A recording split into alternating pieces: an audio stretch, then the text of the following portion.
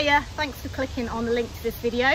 My name's Rachel and tonight I will be doing a camp in a beautiful woodland. I did a poll last week to let you guys decide what sort of shelter I should sleep in, and I gave you 4 options. One was my hammock, one was my wild country tent that I haven't tried out yet, one was a cowboy camp underneath the stars, and the other one was with a tarp and a bivvy. And I did the poll on YouTube and on Facebook, and it was 50-50 between the tent and the cowboy camp. Now, I would be up for cowboy camping. If it was 40 degrees Celsius like it was last week, I would do it hands down, no problem. But we are forecast showers tonight, so I have decided to put a tarp up.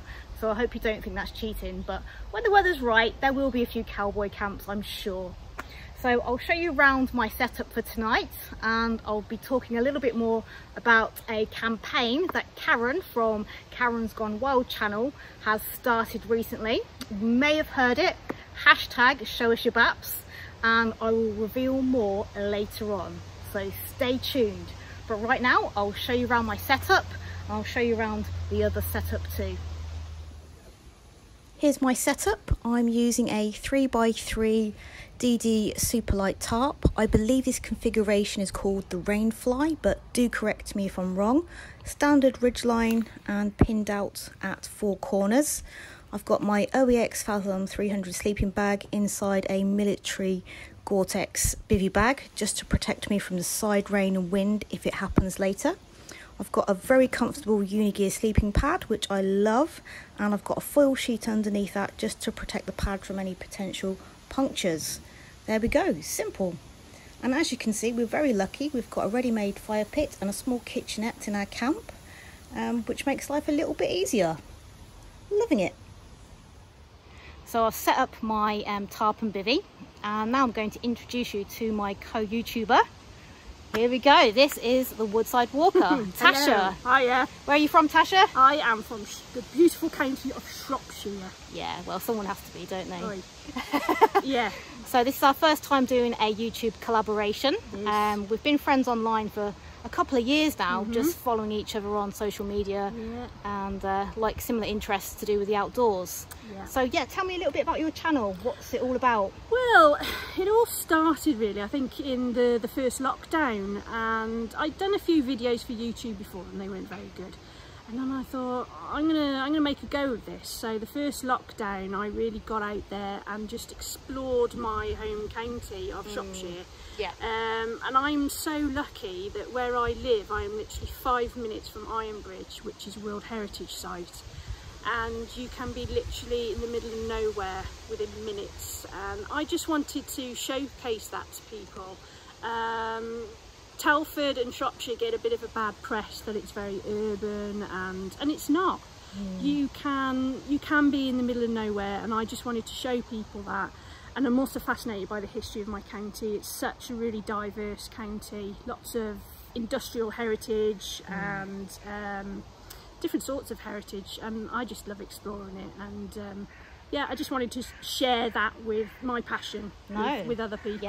So yeah, that's brilliant. I think a lot of people started vlogging during the pandemic, and when restrictions eased, you get out a bit more, and it just gave everybody the opportunity to explore their local areas. Yeah, it was great. I loved it. Yeah, I didn't like it quite so much when I kept bumping into people, but you know. Do you want to tell the audience what error you made today? No. Okay. Have I got to? Yeah, you have. Oh, okay then. Yeah. Yeah. Bit of a schoolboy error really.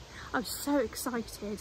I've got a Terra Nova Laser Pulse 1 tent that I've had for about 18 months, and I've been trying to use it, and ideal opportunity, I'll bring it out. Yeah, so confident. I got everything, unpacked it, and I've left the pole and the pegs at home.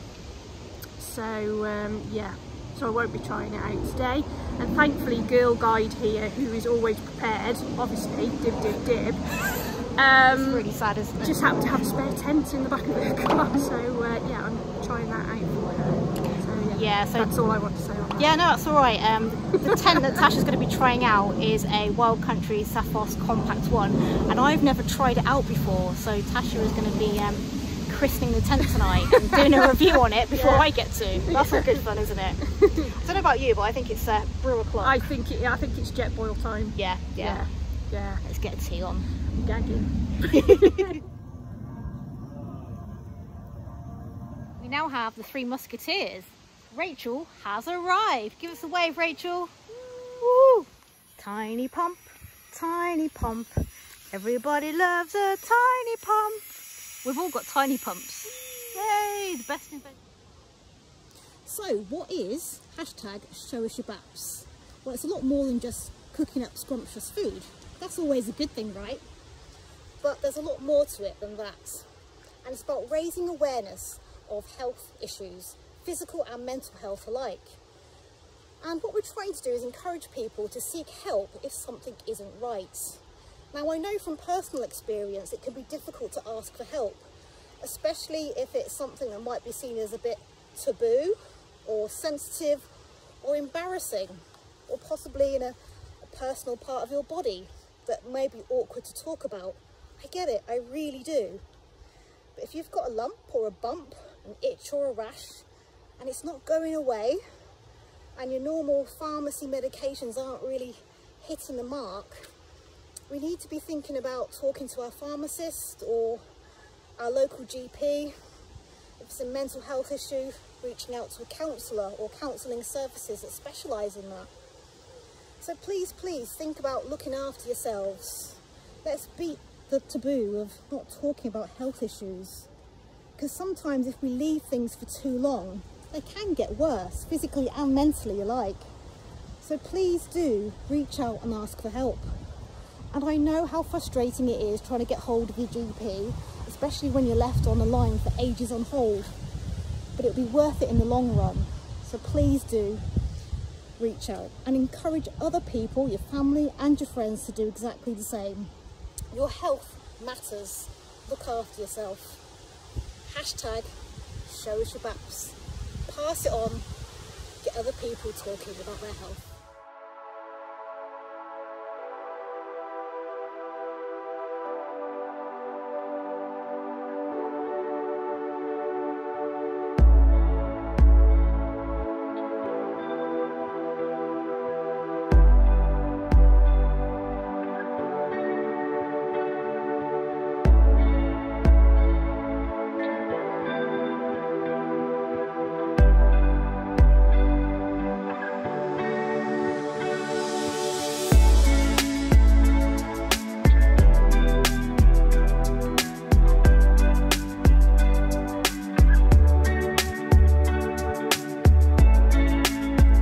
Just crawled under my tarp and it's about 11 PM.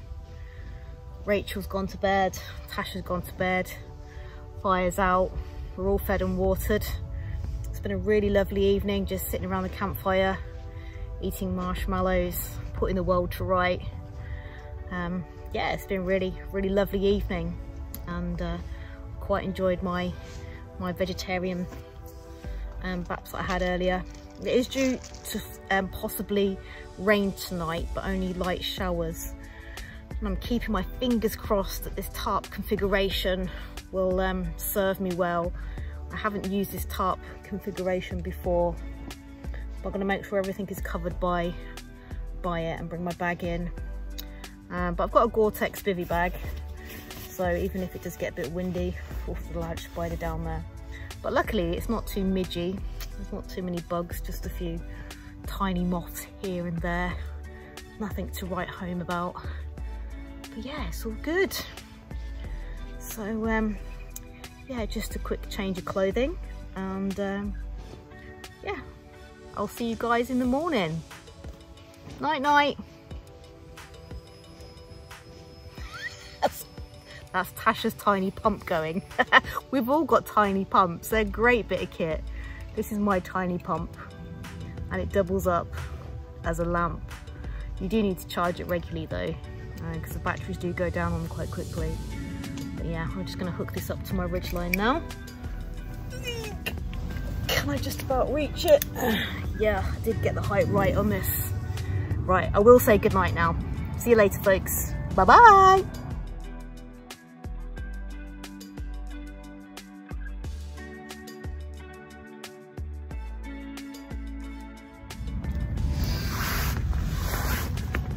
Good morning. How is everyone? All right? Ooh, it's 5 to 7 in the morning.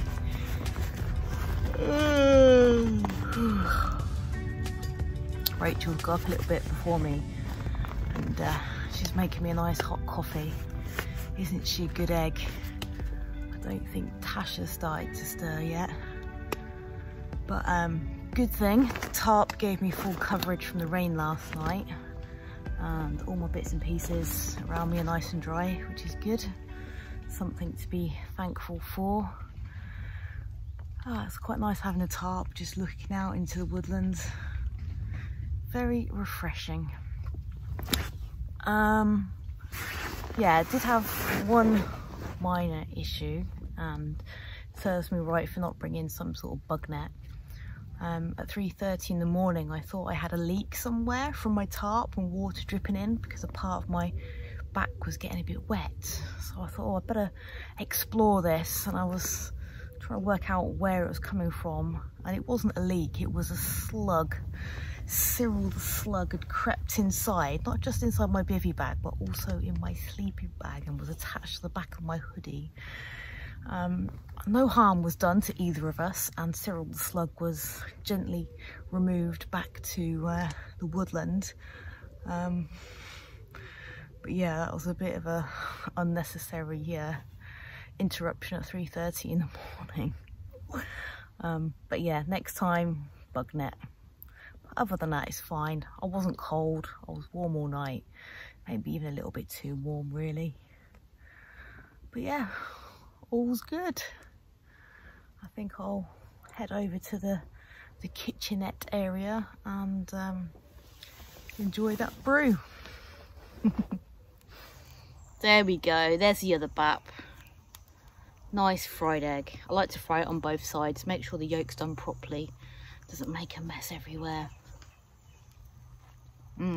Yum.